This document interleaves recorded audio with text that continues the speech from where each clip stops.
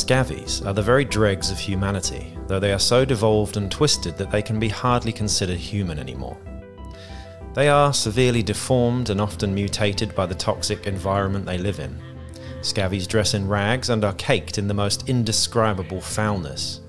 Their skin is a yellow and disgusting mass of sores, warts, blisters and cracks. Their limbs are often so withered or shriveled that crude hooks and peg legs are a common sight, though any Scavvy too crippled to defend himself is easy prey for his fellows. Scavvies scratch out an existence in the most foul and polluted wastelands of the Underhive, hungrily watching for an opportunity to murder, rob and pillage anyone and anything nearby.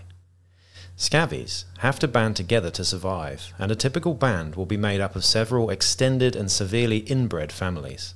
The dominant male in the band rules through brute strength, low cunning, and having as many siblings as possible to exert his will. Though individual Scavvies pose little threat to a well-armed gang, they are cunning enough to use traps, ambushes, and weight of numbers to even the odds. Occasionally, a Scavvy king will arise and unite several Scavvy bands into a ramshackle tribe. Such coalitions can create a ragged horde of Scavvies big enough to overrun settlements and trading holes. The excesses of King Blacknose the 81st are still remembered with a shudder in the Underhive, and the settlement of Downtown has yet to recover from its period of rulership by the so-called Beggar King. Fortunately, Scavvy kings are usually more concerned with avoiding the attention of the authorities than conquest. They are far more likely to use fear, intimidation and extortion to get what they want. Their scrofulous subjects move in to blockade vital resources and charge Underhive dwellers tolls and taxes whenever they have the numbers to get away with it. At times like these, the honest, hard-working settlers will look to gangs and bounty hunters to run the Scavvies off until life gets back to a normal again. Hello and welcome to Wellywood Wargaming. My name is Damon, and in this video we'll be looking at the disgusting and wonderful world of Scavvies.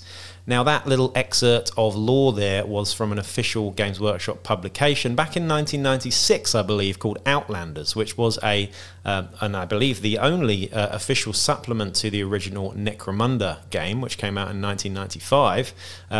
This supplement, Outlanders, included new rules for campaigns, but it also mainly included rules for 4 or 5 new gangs. We had Spirers in there. We're not going to talk about those too much today. Ratskin Renegades, which I will probably do another video similar to this on quite soon. We also had the Redemptionists in there, which have been covered in the new iteration of the game. And of course, we had everybody's fan favourite, the Scavvies. Now, the lore that you got there kind of gave you an impression of The Hills Have Eyes, if you've seen those movies. A disgusting ragtag bunch of mutated inbred fuckwits. Rednecks, kind of like Deliverance, I suppose, Duel of the Banjos and all that. Very nasty indeed, very colourful and very fluffy in terms of their lore.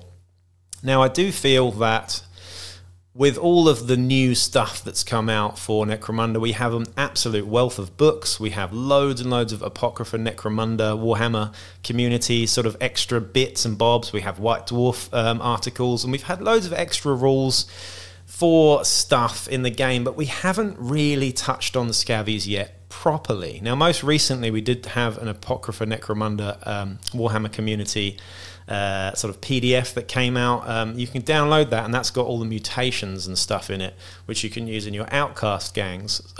However, I do feel that Scavvies still haven't got their place properly in modern Necromunda. Will they? Will Games Workshop actually release Scavvies at some point? I'm not sure they will. So that's exactly what this video is for. I am going to be doing a video in terms of exploring how one might go about porting Scavvies over from the original 96 Outlanders supplement into the modern game. We're going to be using Yak Tribe here, so shout out to Yak Tribe, and looking at all of the weapons, skills, mechanics, and where Scavvies actually fit in the modern game of Necromunda. And how you might use them in the modern game of Necromunda as well. So if you're a bit of a veteran from back in the day, I think you'll enjoy this video. Of course, you're not going to agree with everything that I'm going to say here. You might have your own ideas, thoughts, and opinions, and that's great. Please do comment down below and give me some feedback on this, because it's going to be far from perfect. But I'd like to think, with however many years of experience that I've had with Necromunda, that I kind of know where these guys should sit in the new version of the game in terms of their stats, their skills, the mechanics, the weapons, all of that jazz. So before we get into it, please do like, share, subscribe, and check out the Patreon as well as we get into this Scavvy video. Okay, so before we get into the nitty-gritty of what this video is actually about, let's just take a quick look at the illustration and artwork that inspired Scavvies, and of course the miniatures that came off the back of those illustrations as well.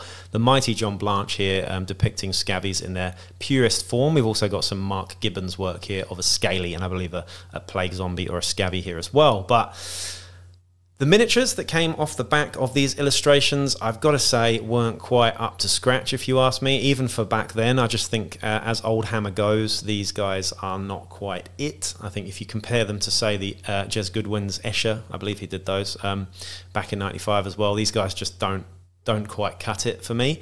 However, if you like these guys back in the day and you're feeling nostalgic, I'm sure you could get them off eBay. Of course, they will be the metal pewter lead miniatures that we had back in the day, which I don't particularly like using anymore or painting and using in my games because, I don't know, it's just not too practical, to be honest. But I imagine you could probably get some cheeky recasts of these in resin as well. Otherwise, though, the real reason why I love Scavvies and why many of you, I think, will really, really love Scavvies and want to play them in your games of Necromunda is because they are a kit basher's absolute wet dream. You could use Poxwalkers, you could use bits of the new Cawdor kit, you could use Hive Scum bits, you could use Genestealer Cult bits. There are an absolute plethora of Warhammer 40k and even Warhammer Fantasy models and kits that you could use to represent these guys and bash together. I'm actually doing it at the moment, so I'll probably post some pictures of my new Scavvy gang up on Instagram, so do check those out shortly. But yeah, I think the miniatures are not the best, if I'm honest, but let's just take a look at them quickly. We've got a couple of leaders here. The leaders are actually the nicest ones by far. We've also got a blister pack of Scavvy mutants. There was a box set which came with, I don't believe it had mutants in it, but it did have at least one or two scalies in it, which are kind of like the heavies back in the day for Scavvies. Scalies were like giant lizard-like reptilian sort of mutants, I suppose, and that's the champion for Scavvies. But generally, by the aesthetic, these guys are really decrepit-looking, hunched guys with very, very basic equipment and weapons here, as you can see. Just knives, blunderbusses, auto pistols, stub guns. Very, very simple-looking weapons, very crude and harsh-looking weapons. And we're going to look at those actual weapons, some of the unique ones that Scavvies have got and how to port them over into the new version of the game. But also, you can see here exactly the kind of kit and war gear that you're going to get on a Scavvy list once you do include them in modern Necromunda. Anyway, let's look at sort of the actual special rules and how they operated back in '96, I suppose it is now, when Outlanders came out. Now, these guys were kind of like, I suppose they were the Horde gang in the game. So currently we have, you know, Cawdor are sort of considered the modern Horde gang. You generally have more fighters than your opponent with Cawdor gangs. And they kind of replaced Scavvies in that sort of dynamic, I suppose, in the new version of the game. You could also say that Outcast gangs can be particularly Horde as well, but they don't have any sort of mechanic to get extra bodies into the game like Cawdor do with their bone pickers and gangers as well. These guys, back in the day, were exactly that. You had plague zombies that for 10 credits you could add to your gang and you get d6 of them each game, and they were kind of like a really annoying screen of zombies. We're going to look at the mechanics and how they would work in the new game for those as well. But in terms of the playstyle, the long and short of it was these guys were kind of like Cawdor in terms of their hordiness. They had very, very basic equipment. They weren't very good at shooting, they weren't very good at fighting, they were just incredibly cheap bodies that would generally just amass around the opponent and try and bring them down that way. So that's really the playstyle that you're going to be looking at, and that's the playstyle that I'm going to try and represent and replicate into the new version of the game here. So let's get into that and see how that might be done. Okay, so looking at the front page of the Scavvies in the Outlanders rulebook, we can see that the way that they're structured, the way that these pages are structured in the old rulebooks and whatnot is much the same as your new rulebooks. Typically you have a little bit of lore at the top, a little illustration, in this case by the mighty John Blanche again, and then you have a bunch of special rules and gang composition before you actually get into the fighter types, war gear and other flotsam and jetsam that you've got here. A lot of this in the special rules here, I'm not going to go into any depth on, because really some of it crosses over, some of it doesn't, because the way that the game was structured back in N95 is fairly different, to be honest. Some of it's similar, some of it's different. I'll give you some examples here. There's a little section that talks about Outlanders, basically just reiterating that these guys are always unlawful, I suppose, always outlaws in the game, and that makes sense from a fluff perspective. So if you're playing them in a campaign, these guys are always outlaws. I would agree with that, and I would use that in the new version of the game as well. We've then got some stuff about starting territory and income, which really, if you were to use this in modern Dominion campaigns, means that these guys only get one territory and that's it. They can never go above one territory, which I think would be very, very harsh. But again, that could be used by an arbitrator just to reiterate just how poor and ill-equipped these guys are in the game compared to everyone else. But where you're getting the rest of your money from is going to be hard to come by, I think. But that's kind of the point, I suppose, with Scavvies. They are the poorest of the poor. We've then got a little section, a little juicy section describing cannibalism and how that works in Starvation. So Starvation is a modern mechanic within the Uprising campaign. So you could use this little bit of cannibalism there, basically saying that if you can't give them enough meat, they will eat their own guys, which is pretty cool. We've then got a little bit about bounty as well, whether you use bounties in your modern version of the game. These guys, I would just say that maybe they're slightly more valuable to guilders or something, I'm not really sure. And then you've got scavvy weapons as well, suggesting that scavvy weapons are more unreliable because they're more rusty and just generally fucked. If your hit roll is a 1 or a 6 in the old version of the game, then you have to make an ammo roll. I would say that I've got ways of remedying this with the plethora of weapons and war gear in the new version of the game, and I'm going to sort of explain how I get around this. Instead of just porting over this rule, I'm going to sort of just represent that in the types of equipment they get instead. So that's the special rules there. Let's have a look at the sort of gang composition now. Alright then, so Scavvies in terms of gang composition. Let's have a look at how they look in Outlanders and how you might port them over to the modern version of the game. It's pretty straightforward here. We have a Scavvy boss, which is your leader type. You can only have one Scavvy boss, and when your Scavvy boss dies, you know, the next guy in charge would take over. But your Scavvy boss here, we're going to take a look at the actual stats shortly, but I'm just going to go through quickly how the gang actually is assembled, I suppose. Your Scavvy boss is there. You then have your champions, which are known as Scalies. Scalies are the giant hulking brutes, which are similar to kind of aberrants crossed with ogrins, I suppose. You're going to see what I mean by that shortly. We then have Scavvies, but we also have Scavvy mutants. Now, there is a little bit of stuff around how Scavvy mutants work compared to just general Scavvies without mutations. And here is the sort of main idea that I've come up with for this. Now, I have done a video on the mutations that came out with Apocrypha Necromunda, which many people are excited about. As you can see here, we've got a very limited stripped back version of that. In the old version, in Outlanders, we only have a few mutations. In the newer Apocrypha Necromunda, we have way more, and they're much more fun and colourful, and of course brought up to date with the modern rules of the game. So we've got some special rules around Scavvy mutants here that I'm just going to quickly go through. Scavvies are often mutated by their dreadful living conditions. Most of these mutations are simply horrible and inconvenient. Web fingers, extra toes, tentacles for noses. Tentacles for noses sounds disgusting. Anyway, moving past that, any Scavvy may be purchased as a mutant when he is recruited by choosing a mutation from the list below. A mutant may only have one mutation, and it is rare for mutations to be duplicated within the same gang. To represent this, the first mutant to take a mutation pays the cost shown for it. The second mutant to take the same mutation must pay double the cost shown, and the third one to take the same mutation pays triple the cost, and so on. This is a really great rule, and I actually think this gets round the spamming of some of the more powerful mutations in the modern table that we're going to take a look at soon, because some of them are far too cheap and far too good, if you ask me. And what this does, if we keep this rule and port it over to the modern version of Scavvies that we're doing here, I actually think this rule solves a lot of issues around the spamming of these mutations. The other thing we've got here as well is, in terms of recruitment, is that and a nice little rule here as well is, unsurprisingly enough, Scavvies always make up the bulk of a Scavvy gang. To represent this, at least half of the models in the gang must be Scavvies, not mutants. If the number of Scavvies falls below half the strength of the gang, only Scavvies can be recruited until at least half the gang is made up of Scavvies again. So I really like this rule. I would probably say that a better version of it would be to have more Scavvies than Scavvy mutants, to just make it as simple as that. If you've got, say, 4 Scavvy mutants, you would need to have 4 or more at least Scavvies just to be balancing it out. I really like this. Again, it's quite a hoardy gang, so you certainly can still have lots of mutants, but I do quite like that. It's a nice little rule to keep in this game anyway. So that's how the Scavvy mutants and the Scavvies work. Of course, Scavvies are your gangers, they're not champions. Your Scalies are your champions, your boss is your boss, and Scavvies and mutants are just that.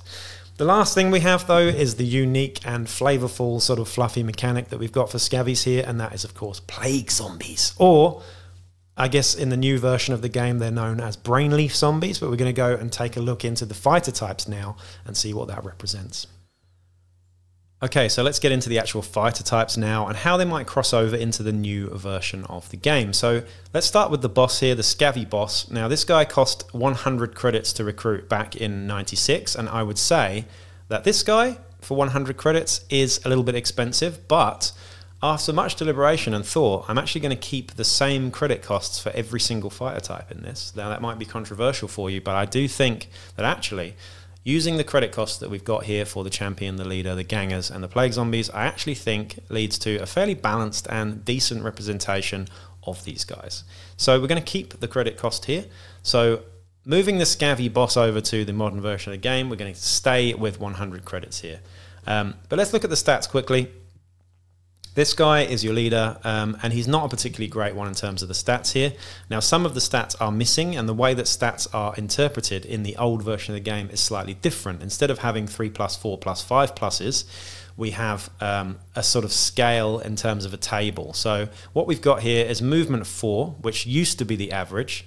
So I would say that we changed that to movement 5. We've got weapon skill 4 and ballistic skill 3 here. So you might read that if you're playing the modern version of the game, saying that he has better ballistic skill with a 3 and worse weapon skill. It's actually the other way around. So the higher the number, the better the roll. So a 4 for weapon skill would usually mean a 3+ in terms of the actual table that you're rolling to hit on in close combat, and a 3 for ballistic skill would usually mean a 4+. So it's the other way around to what you might expect. So the Scavvy boss here has a weapon skill of 4, 3+ in the modern version of the game. It has a ballistic skill of 3, 4+ in the modern version of the game. So very similar to a Palanite captain in terms of those two stats there. We have a strength and toughness of 3. Again, very average. 1 wound, which let's say is a little bit scant, I would suppose. In fact, all leaders in the new version of the game have 2 wounds. At least this guy should certainly have 2 wounds as well. Initiative of a 4, which is usually a 3+ as well. 1 attack and a leadership of 7. Now let's look at what I've done for the modern guy here. I've changed it to movement 5 because that is the new average. We've got a weapon skill of 3+, we've got a ballistic skill of 4+, strength and toughness 3. I've changed the wounds to 2. Initiative, I've actually upped to a 4+ because I do feel like this guy is going to be a decrepit old hunchback buffoon, so I think 4+ is actually quite good. And again, actually very, very similar to the Palanite Enforcer Captain stats here so far. We've got 2 attacks as well, and then for the mental stats, I've actually changed things a little bit. Leadership, I've made better to a 6+ because I think 7 is just not good enough for any leader. Cool, I've gone with 6+ here, so not the best in the pack, but still better than average. And then willpower and intelligence, I've given him 7+ for those as well. Now, it's not the best leader stat line, is it? It's arguably one of the worst. It's probably worse than the Demagogue in terms of the Helot cults. And it's arguably worse than the Palanite Captain there as well. And for 100 credits, he is somewhat expensive. However, with the cost of the other guys in this gang, I think that kind of balances things out.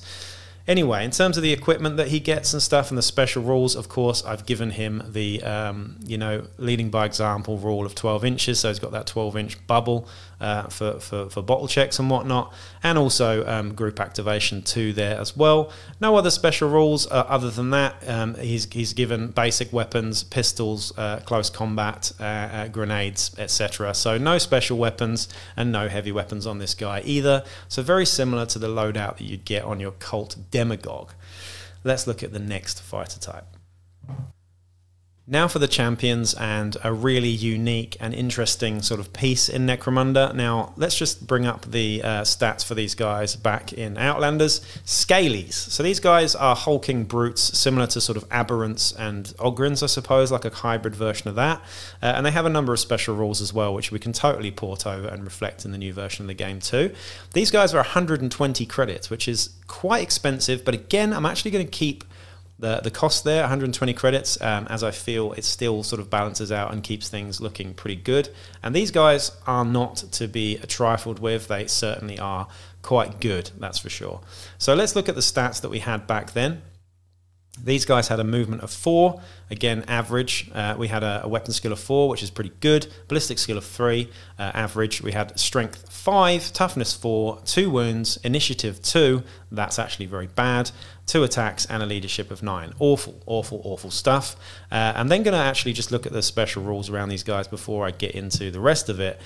These guys have their own equipment list, and I'm going to go into that in a little bit more detail shortly. But we have scaly skin, because these guys are called Scavvies. They do have a sort of reptilian skin, and that gives them a 5+ armor save for free. So they've got an inbuilt mesh armor there. So if you take that into account in terms of their cost, that's 15 credits rolled into that already. We've also got killer rep as well, so I've given them the fearsome skill, which is one of the ferocity skills in the game, to represent this as well. And they also have a special rule which is just great called regenerate as well. I'm just going to read you that one from the Outlanders rulebook here. Scavvies can regenerate lost fingers, toes, and even hold limbs in time, though the process is painful and slow. Roll a d6 for each serious injury a Scavvy has after each game, regardless of whether the Scavvy has fought in it or not. And that just gets rid of it on a, what was it, 4+, I believe? Oh no, sorry, on a roll of a 6, you get rid of all of your serious injuries and stuff, even if they're good ones as well, like impressive scars and whatnot. Again, you could use that totally in the new version of the game, easy peasy. And again, I think those 3 things, you've got, you know, fearsome, you've got the 5+ armor save, and you've got regeneration rolled into the cost of 120 credits, I think is not too bad at all. Let's just look at the sort of new version of the Scavvy that I've created here as well.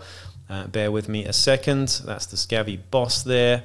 But yeah, these guys have got a special equipment list as well. But first we'll just have a look at how the stats kind of compare to modern day. So this is what I've got for my Scavvy now. We've upped the movement to 5 because that is the new average. Weapon skill is 3+, ballistic skill is 4+. So I thought originally I could have the ballistic skill slightly worse than that, but these guys are your champions, so they need to be at least okay. We've got strength 5, which is fantastic, and toughness 4. So very similar to an aberrant in terms of the stats there. We've got 2 wounds, an initiative of 5+, which is not great at all. 2 attacks, and in terms of the mental stats here, I've kept the leadership of 9, because these guys should be big sort of cowards, a bit stupid. They've got a cool of 7+, a willpower of 8+, and an intelligence of 9+ there as well. So not great, but we're keeping all of those skills there, all those special abilities that they've got there too. I'm going to get into the sort of skills and the equipment that these guys can have afterwards, but let's look at the next fighter type now.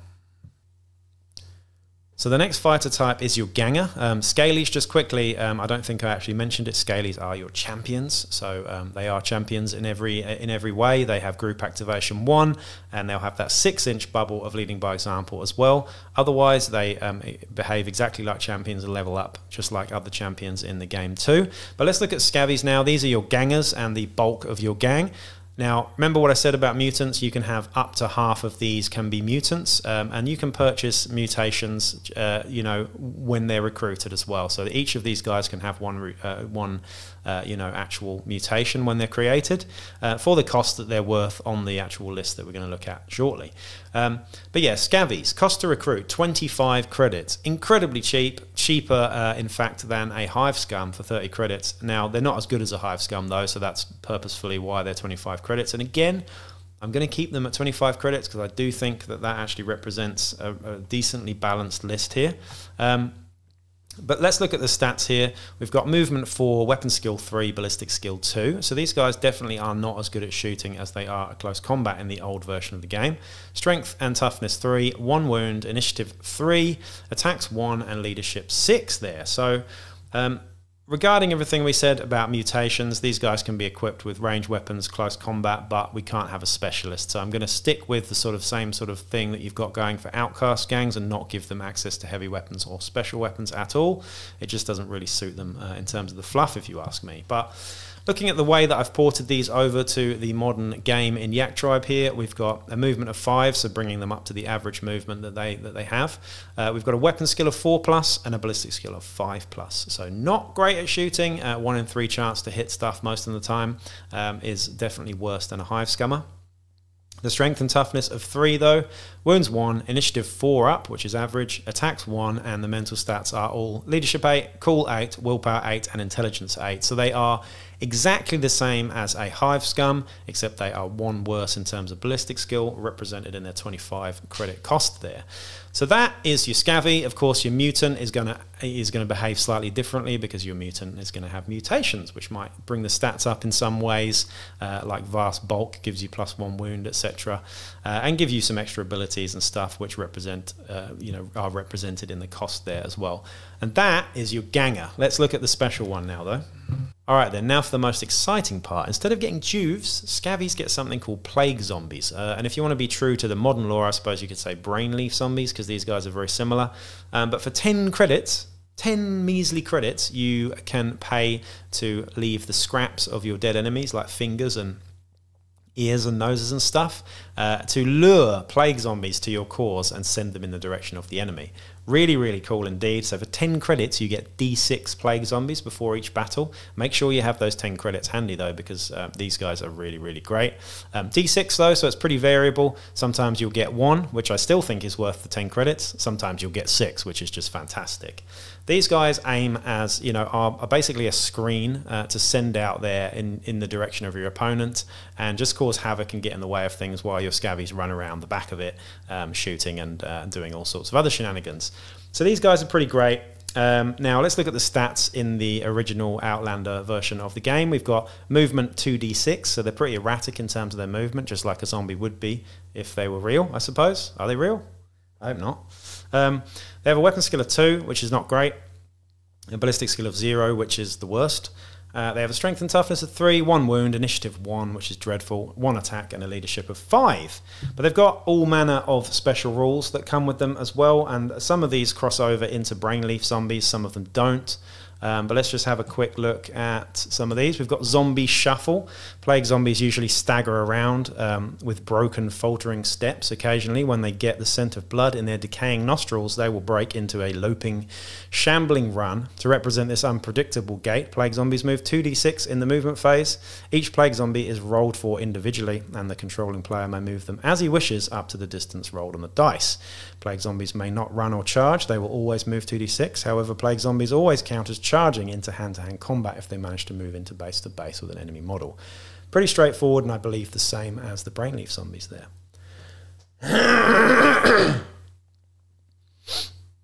The next special rule that the Plague Zombies have here is no pain. Plague Zombies feel no pain whatsoever. You can burn them, shoot them, and cut them, and they'll just keep trying to bite you until you manage to inflict crippling damage on them. Because of this, Plague Zombies ignore being pinned and are not affected by flesh wounds. Again, these 2 rules can easily be ported over to the modern version of the game, and I would say absolutely keep them. These guys are unpinnable, I would say, except by the trait that I believe you have on Seismic, which pins everything anyway. I'd say Seismic would still work on these guys, but otherwise they are unpinnable, of course. They are unflappable. They just want to eat your brains. The next thing is they have no fear, so as the reasoning parts of their brains are long gone, Plague Zombies lack the intellect to be afraid of anything. This means that Plague Zombies ignore all psychological rules and never have to roll leadership tests to see whether they lose their nerve. If the gang controlling the Plague Zombie bottles out, the zombie pack loses its motivation and scatters as well. So if your gang bottles, these guys also bottle, but I would say they automatically fail intelligence checks, they automatically fail leadership checks, but they probably automatically pass willpower and cool checks as well. And I think that's pretty much exactly the same as your Brainleaf Zombies as well. The next thing you have here is plague, of course, because these guys are plague zombies. So if a gang member is taken out by one of these guys, things can get quite interesting. So you roll a d6 on the table below to see whether you're infected.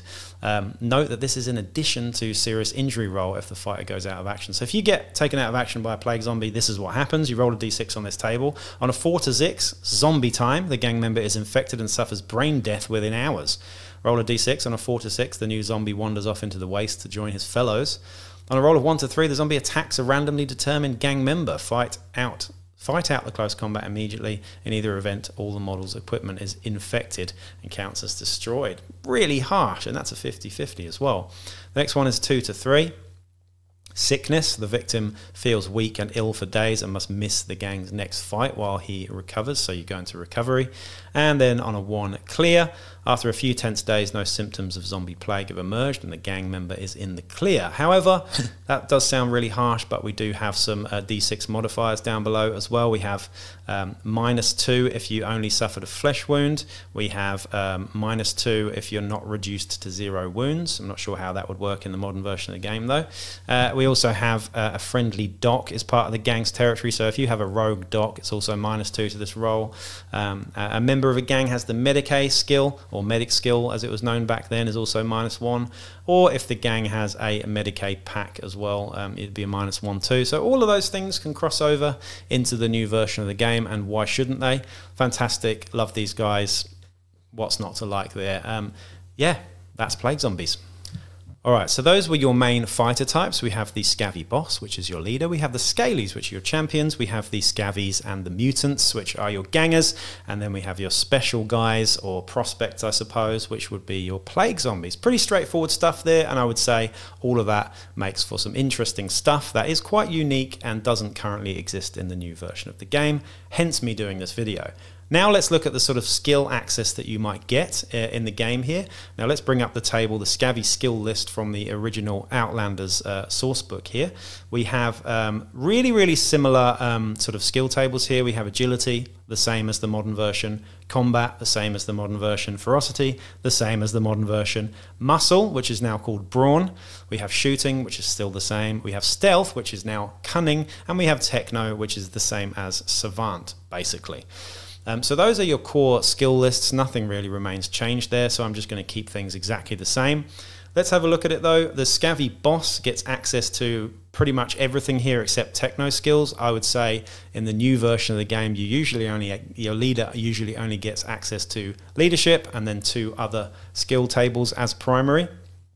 I would say in this instance that cunning and ferocity would probably be the 2 skill trees I would add to leadership for the boss here, and that's exactly what I've done. So cunning, leadership, and ferocity I think are the main skill tables that make the most sense for your Scavvy boss. The next one will be your Scalies. Now of course these guys are hulking brutes, so you must give them muscle. Of course, they get muscle skills here, so brawn skills makes a lot of sense. I would also give them ferocity skills as well as a primary. Those would be the 2 skill trees that I would give my scaly champions. In terms of Scalies though, in terms of Scavvies though, of course you get mutations on the mutants, and in terms of the primary skill tables, otherwise I would say that you would also give them probably ferocity and cunning as the main 2 skill trees there. Now that is the same as Helots, and it is the same as Gene Stealer Cultists, but I think it really does fit in with the sort of fluff and narrative behind Scavvies. So that is your skill table, and that is the stuff that we're going to draw from when we build a list in Yak Tribe.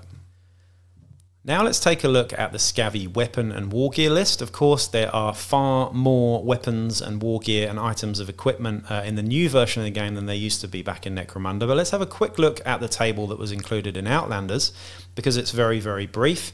For basic weapons, we have auto guns, auto pistols, blunderbusses, hand bows, muskets, shotguns, and stub guns. Those are your sort of ranged weapons. In fact, they were all grouped into ranged weapons rather than pistols, special, basic, etc.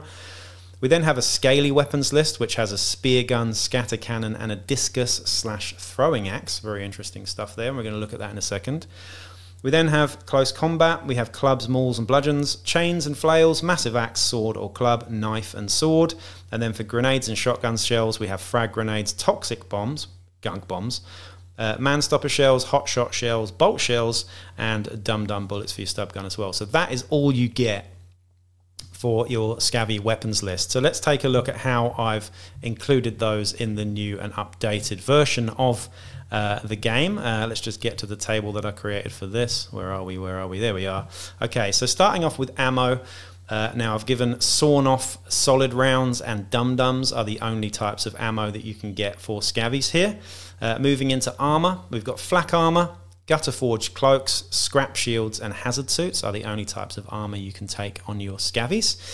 For basic weapons, we've got reclaimed auto guns. I think reclaimed weapons in general makes a lot of sense for these guys, meaning the ammo is a 5-up instead of a 4-up, and that's what I was talking about earlier with that special rule, meaning that Scavvies just don't have good equipment. Giving them reclaimed auto guns instead of ordinary auto guns makes a lot of sense.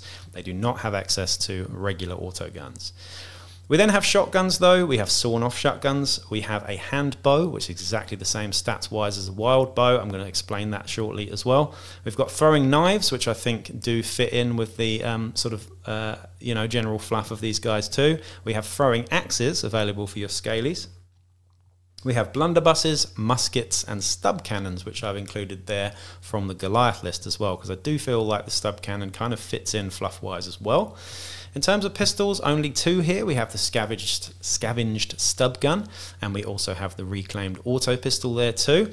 And for close combat, we have axes, clubs, cleavers, knives, flails, heavy clubs, mauls, swords, polearms, two-handed hammers, two-handed axes, and two-handed weapons in general. And then for equipment here, we've got filter plugs, grapnel launchers, low sticks, respirators, second best, skin blades, and wild snake. Your grenades here, we have gunk bombs, incendiary charges, and blasting charges, so no smoke or flash or anything fancy there.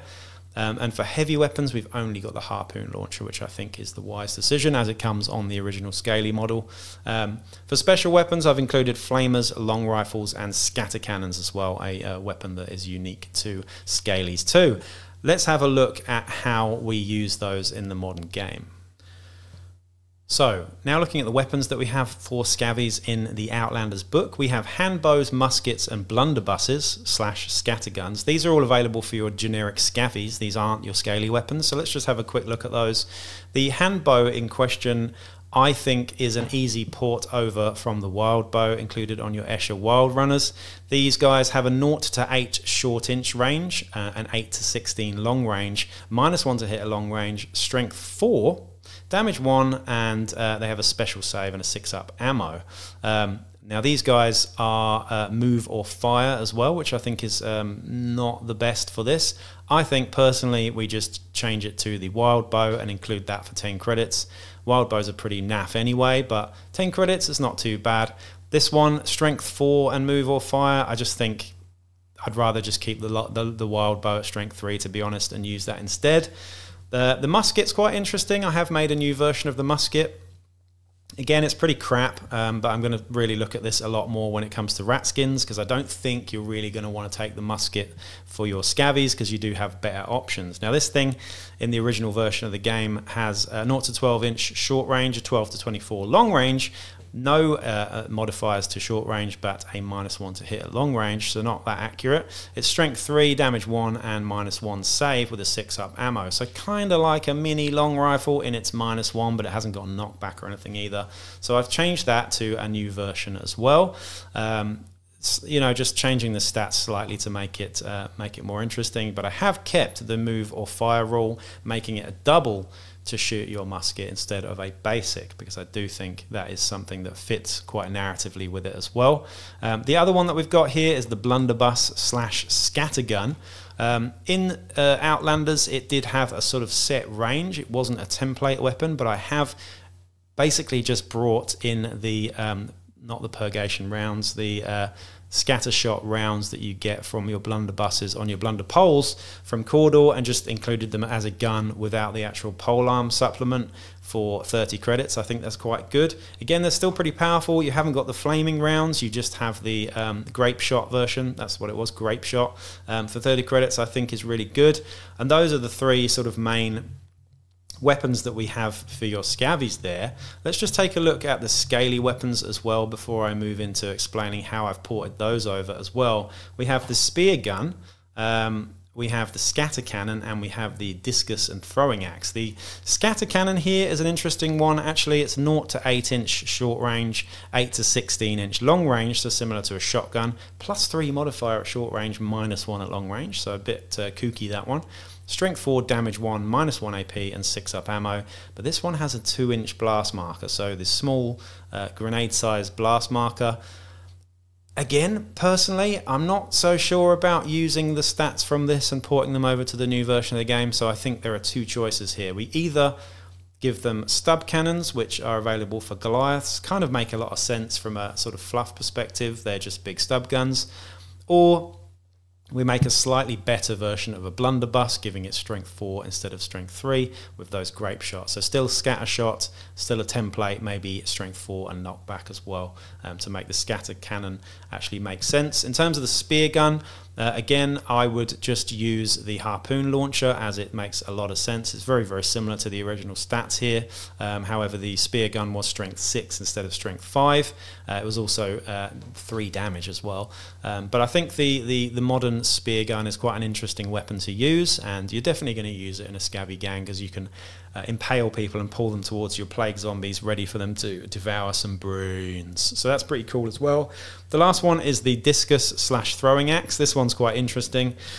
And again, slightly different. I've basically made a version of throwing knives and just made it sort of crossed over throwing knives with the profile of an axe, and I'll explain how in a second. But the original version of it was 0 to 6 short range, 6 to 12 inch long range, no negatives for short and long, or positives, and strength 5, damage 1, -1 AP, and 6 up ammo. No special rules there at all. That's that.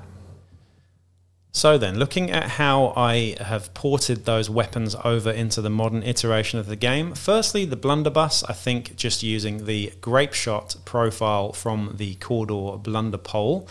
It is a template. It has strength 2, damage 1, 6 up ammo, plentiful, and scatter shot. For 30 credits, it is an excellent cheap template weapon, but it's not that scary. It's not the one that has blaze, which is very, very scary indeed. I think 30 credits is pretty good for this. Scatter shot and strength 2. I like this one, but yeah, plentiful with a 6 up ammo means that it runs out easily, but you can also reload it with general shrapnel and shit that you find on the ground. Pretty cool, pretty fluffy, very nice. The next one is the wild bow. Again, I've just ported the wild bow over. For 10 credits, it's a short range of 9, long range 18 inches with a -1 to hit at long range. It's strength 3, damage 1, 4+ ammo, and silent as well, with no different variations on the types of ammo that you get for that, unfortunately, because these guys are Scavvies. The next thing that we've got is the musket. This is the sort of most interesting one here, and again, I'm going to say this is 10 credits because it's kind of a shit weapon, but the musket's quite interesting. I'm going to say that it's a double action to shoot this, because it does require actually loading it properly each time.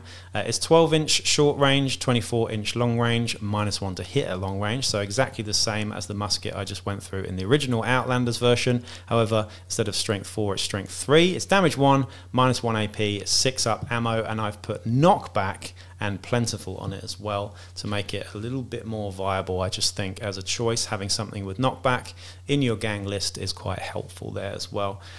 Now let's just have a quick look at the scaly weapons that we were talking about here. The throwing axe or discus, I've used the same profile for range as you do have for your throwing knives. So strength ×2 for short range, strength ×4 for long range, meaning that a scaly can throw this 20 inches tops, which is pretty cool. However, at -1 to hit at long range. They are the same strength as user, so strength 5 in this instance. They're only available for scalies. They're only 5 credits, but they are 1 shot, 1 damage, knockback, pulverize, 1 shot. Pretty cool, I think, just having a weapon that's extremely cheap that you can only use once, which might not hit.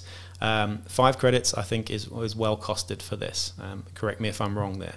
The harpoon launcher, of course, is already a weapon in the game, so there's no point in going through that one just at the moment. But the scatter cannon, what I've done with the scatter cannon here is make a strength 4 version of the The Grape Shot blunderbuss, it's damage 1, it's -1 AP, it's 6 up ammo with knockback and scatter shot and plentiful as well. So really nice there too. And those are the sort of scaly and scabby weapons ported over into the modern iteration of the game. Let me know what you think in the comments down below of those, but I think those are pretty fair, decent examples of the weapons represented on the Scavvy list. Alright, so that's all the sort of core mechanics spoken about. Now we get on to the topic of how you might implement this in Yak Tribe. Now I am going to do a separate video actually on how to use Yak Tribe. I think that would be a really good thing to do. But again, massive shout out to Yak Tribe. If you haven't used Yak Tribe yet, then of course just go Google Yak Tribe and you'll see exactly what I'm on about. It's where we create gang lists and manage campaigns in the game of Necromunda. And to be honest, without Yak Tribe, I don't know where we'd be as a community. It is a fantastic, fantastic resource. One of the best resources for Necromunda, of course. And like I said, without it, I actually don't know what I would do. But you can use Yak Tribe to customize, create weapons, weapon stats, new types of fighters, and all sorts of stuff in there. Again, I'm not going to get into too much detail at the moment, but if you go into Yak Tribe and go to the customize option on the Underhive, the main Underhive tool, there are ways of creating new weapon stats for, say, the blunderbuss, the throwing axe, stuff like that. And I've done all this here and included it in an example list for you for my Scavvies here. So have a play with that, see what you can do. You can also create custom ganger types and input the stats for these guys. Or if you're really savvy with this and you already use Yak Tribe, just get in touch with me if you'd like to clone this gang, because you can there's a clone button. You can go to this gang, you can clone it, and you can start using it yourself, tweaking and changing things in your campaigns. And yeah, you know, be my guest. Use this if you really like it. Now I'm going to give you an example of a list that I've created here using all of the available weapons, skills, and stuff that we can use in the idea that I've got for my Scavvy list here. So starting off with the Scavvy boss, for 150 credits we get a shotgun with solid and scatter, reclaimed auto pistol, and a gutter forged cloak. The skill that I've given my Scavvy leader here is evade, which means that you're harder to hit in the open. Quite a nice sort of sneaky skill there. But again, you could go with leadership, you could go with cunning, or you could go with ferocity and get nerves of steel or something a bit more optimal. But I'm not the optimal guy. I like to go with the fluffy stuff. I've got two Scalies here. The first Scaly is the first champion Scaly, I suppose, is a 205 credit piece with a throwing axe for 5 credits and a scatter cannon with ball charge and fearsome. Of course, they come with fearsome. They also have regenerate and that 5-up armor as well, so you don't need to give these guys armor. And I've given him ball charge just because it's a cool skill and it fits in quite narratively and fluffy, I think, with the Scaly being a big hulking brute. The second Scaly that we've got here is 235 credits with a harpoon launcher, a throwing axe, and true grit as the skill of choice there. Again, I think brawn and ferocity are the two skill trees I would give these guys. And you can see here with 150, 205, and 235 credits, that is the only expensive part of your list. Everything else is pretty damn cheap, and we've got a whole bunch of Scavvies here. In fact, 1, 2, 3, 4, 5, 6...